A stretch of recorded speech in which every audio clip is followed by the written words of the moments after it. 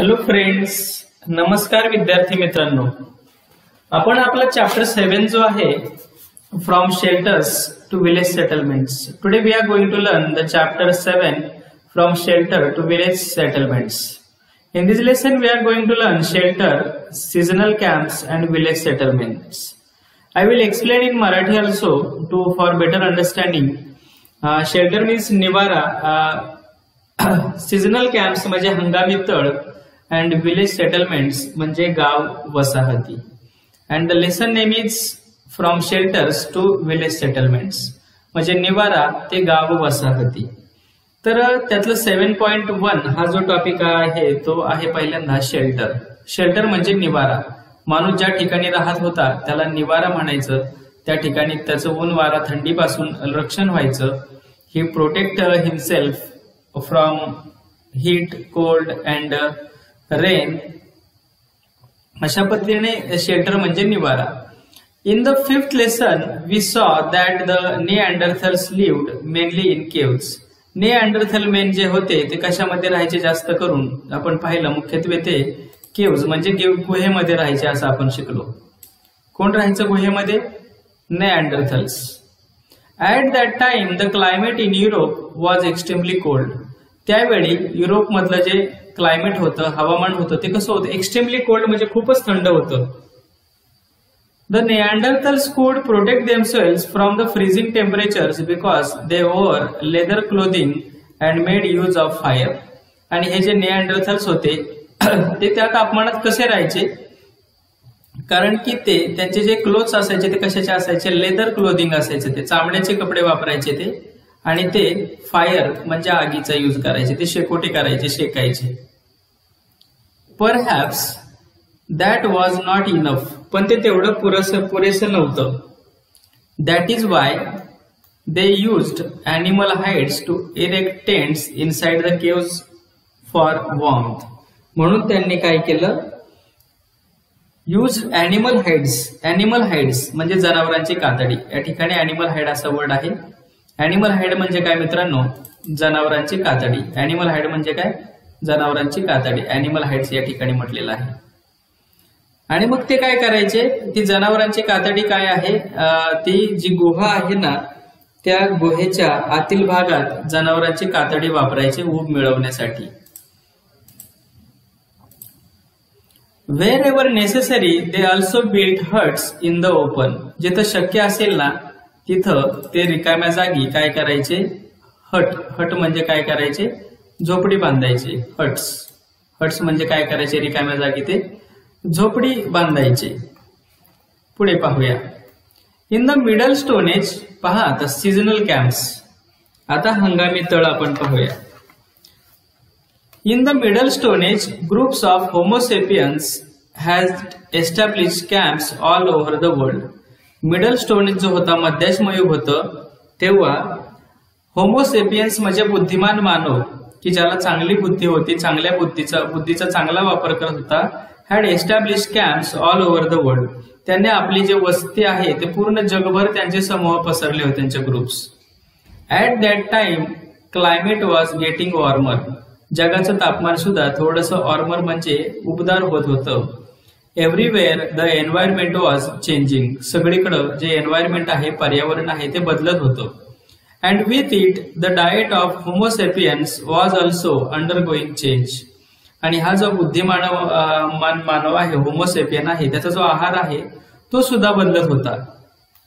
By the time of the middle stone age big animals like मॅमथ्स wear on the way to extinction due to changing environment. Mammoth सारखे जे प्राणी होते, तर mammoth तुम्हाला पाहायला मिळेल या ठिकाणी. पहा, आता पाहतो तो आपण हत्ती आहे, त्याचा आकार सर्वसामान्य आहे. पण हा जो मॅमथ होता ना, हा मॅमथ तो खूप प्रचंड अशा मोठ्या आकाराचा होता. पण मिडल स्टोन एज मध्ये जो मॅमथ होता ना, by the mammoth wear on the way of extinction, तो नाहीसा होण्याच्या मार्गावर होता. का? कारण की एन्व्हायरमेंट मध्ये चेंजेस होत होते, आणि आता असं एन्व्हायरमेंट तयार होत होतं की त्याच्यामध्ये प्रचंड मोठे प्राणी जगू शकत नव्हते. म्हणून मॅमथ त्यावेळी विनाश त्याचा होणार होता. And also because they were hunted on a very large scale. आणि मॅमथ जे होते, मोठ्या आकाराचे जे हत्ती होते मॅमथ सारखे, त्यांची शिकार सुद्धा मोठ्या प्रमाणात होत असते, म्हणून त्याचं विनाश होणार होता त्यावेळी middle stone एजमुळे. That is why Homo sapiens had largely turn to fishing. म्हणून जे बुद्धिमान मानव होते ते कुठे वळले? फिशिंग म्हणजे मासेमारीकडे वळले. He also begin to depend more on hunting smaller animals like the wild boar. आणि मग नंतर ते मासेमारी आणि मोठ्या प्राण्यांऐवजी लहान प्राण्यांची ते शिकार करू लागले. लहान प्राण्यांची शिकार करायला लागले. Like wild boar. Wild boar म्हणजे रानडुक्कर, डिअर म्हणजे हरिण, माउंटन गोट म्हणजे डोंगरी शेळी, शीप, अशा प्राण्यांची ते शिकार करायला लागले. The changed diet pattern enabled the groups of Homo sapiens to Rome to far away reasons. आहारामध्ये बदल झाल्यामुळे काय झालं? जे बुद्धिमान मानवाचे जे ग्रुप्स होते ते दूरच्या प्रदेशामध्ये काय करायला लागले? रोम, ROAM, रोम असा वर्ड आलेला आहे या ठिकाणी. रोम म्हणजे ते भटकू लागले. दूरच्या प्रदेशामध्ये आहाराच्या शोधामध्ये, अन्नाच्या शोधामध्ये ते भटकू लागले. They moved there camps to different places. ते त्यांचे जे कॅम्प्स आहेत, त्यांच्या ज्या वस्त्या आहेत तात्पुरत्या, त्या वेगवेगळ्या ठिकाणी ते हलवू लागले अकॉर्डिंग टू सीझनल चेंजेस. म्हणजे वातावरणामध्ये जसजसे बदल होतील तसतसे ते आपल्या वस्त्या हलवायचे. म्हणजे एखाद्या ठिकाणी पावसाळा जोरात सुरू झाला तर ज्या ठिकाणी पाऊस कमी असेल त्या ठिकाणी त्यांचा कॅम्प असायचा. एखाद्या ठिकाणी खूप मोठी थंडी पडली असेल, जास्त प्रमाणात थंडी असेल, तर ज्या ठिकाणी थंडी नसेल त्या ठिकाणी ते स्थलांतर करायचे. मग ज्या ठिकाणी ते जायचे तिथं काय करायचे? ते there they harvested seasonal wild grains. ज्या ठिकाणी जायचे ते त्या ठिकाणी जे रानामध्ये येणारे जे धान्य आहे त्या ठिकाणी त्याची जी कापणी करायची. And gathered seasonal fruits and roots. त्या ठिकाणी जे रूट्स असायची, कंदमुळे असायची, फ्रुट्स म्हणजे फळं असायची, ते जमा करायचे. They would find out the best seasons for fishing. आणि मासे कोणत्या हंगामामध्ये चांगले मिळतात ते सुद्धा त्यांनी शोधलं. And use knowledge to their advantage. आणि आपल्या ज्ञानाचा ते फायदा करून घेत होते. Bye observation they discovered the best hunting grounds. आणि त्यांनी निरीक्षणाने ज्या ठिकाणी, कोणत्या ठिकाणी अधिक शिकार मिळेल त्याची निरीक्षण केली. आणि मग for this reasons they stayed in one place for a long time. आणि या कारणामुळे काय करायला लागले? ते एका ठिकाणी जास्त वेळ राहायला लागले. कारण की त्यांना जे सीझनल फ्रुट्स आहेत ते जास्त वेळ एकाच ठिकाणी मिळत होते, वाईल्ड ग्रेन्स सुद्धा मिळत होते, शिकार सुद्धा एकाच ठिकाणी करता येत होती, म्हणून ते एकाच ठिकाणी राहू लागले. पहा, अशा प्रकारे त्यांचा कॅम्प असायचा. असं अन्न शिजवायचे ते चुली करून रानामध्ये. ते काय करायचे? पहा, बोटी तयार करत होते त्या ठिकाणी, है की नाही? हंटिंग करत होते, शिकार करताना दिसत आहेत या ठिकाणी. म्हणजे त्या ठिकाणी एकाच ठिकाणी त्यांचा कॅम्प असायचा आणि मग ते बराच वेळ एका ठिकाणी राहू लागले. पहा, दे cleared jungles bye Fehling trees and set up there seasonal camps. त्यांनी काय केली? झाडं तोडली. दे क्लिअर्ड जंगल्स म्हणजे त्यांनी जंगलं तोडली, झाडं पाडली आणि त्या ठिकाणी सीझनल कॅम्प, तात्पुरत्या वस्त्या उभारल्या आणि त्या ठिकाणी ते राहू लागले. मोकळ्या जागेमध्ये, क्लिअरिंग म्हणजे मोकळ्या जागेमध्ये काय करू लागले? त्या ठिकाणी ते राहू लागले. आता पुढे पाहूया विलेज सेटलमेंट्स. Village settlements. आता पहा, the way of life of humans in new stone age.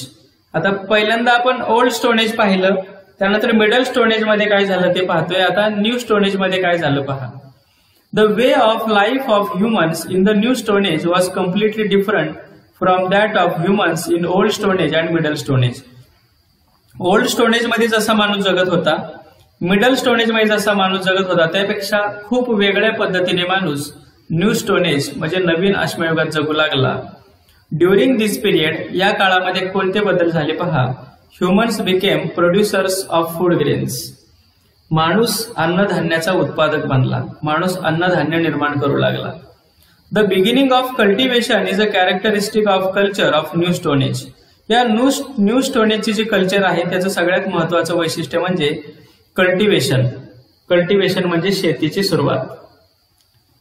सगळ्यात महत्वाचं कोणतं वैशिष्ट्य आहे त्याचं? कल्टिवेशन. कल्टिवेशन म्हणजे शेतीची सुरुवात झाली. हे खूप महत्वाची गोष्ट आहे या न्यू स्टोन एज मधली. कोणती? कल्टिवेशन, शेतीची सुरुवात, हे त्याचं खूप महत्वाचं वैशिष्ट्य आहे. पहा, hunting and gathering way of life, it is necessary to keep moving all the time. पहा, आता पहिल्यांदा काय व्हायचं, the beginning of कल्टिव्हिकेशन of is a characteristic of culture of new stone age. नवाश्मयुगीन संस्कृतीमध्ये कल्टिव्हेशन म्हणजे शेतीची सुरुवात हे खूप महत्वाचं वैशिष्ट्य आहे, ते आपण पाहिलं. त्यानंतर in the hunting and gathering way of life it is necessary to keep moving all the time. म्हणजे जेव्हा त्याला शिकार करायची होती किंवा फळं कंदमुळं गोळा करायचे असत, तेव्हा त्याला सतत आपली जागा बदलावी लागे. पण however agriculture makes it possible to store food. शेतीमुळे त्याला अन्न धान्य साठवता आलं and use it over a longer period. आणि ते धान्य एकदा मिळवलेलं धान्य ते जास्त काळ त्याला वापरता येऊ लागलं. Hence there is no need to keep moving constantly. आणि त्यामुळे सतत फिरत राहणं किंवा आपली जागा बदलणं त्याला काही योग्य वाटू लागलं नाही, कारण की त्या ठिकाणी तो धान्य साठवून ठेवू शकत होता. आता त्याला फारशा शिकारीची पण गरज भासत नव्हती, त्यामुळे तो एकाच ठिकाणी राहू लागला. मोर over the nature of agricultural work made it necessary to stay in one place. आणि शेतीमुळे ऍग्रिकल्चरल वर्क आणि शेतीच्या कामामुळे मित्रांनो त्याला एकाच ठिकाणी राहणं बंधनकारक किंवा राहायला त्याला गरजेचं वाटू लागलं. Therefore people established permanent village settlements and lived in them generation after generation. आणि मग लोकांनी काय केल्या, गाव आणि वसाहती त्या ठिकाणी बसवल्या. सगळे लोक एकत्र येऊन घरं बांधून राहू लागले आणि पिढ्यानपिढ्या ते एकत्रच राहू लागले. In the next lesson, we shall review the social organization and the culture of these village settlements. त्यानंतर या गाव वसाहतीमध्ये ऑर्गनायझेशन कसं असायचं, कामं कशी चालायची आणि या गावांमधली जी कल्चर आहे ती कशी असायची ते आपण नेक्स्ट लेसन मध्ये पाहणार आहोत. अशा पद्धतीने मित्रांनो हा लेसन होता. याचा एक्सरसाइज सुद्धा मी तुम्हाला देणार आहे. थँक्यू.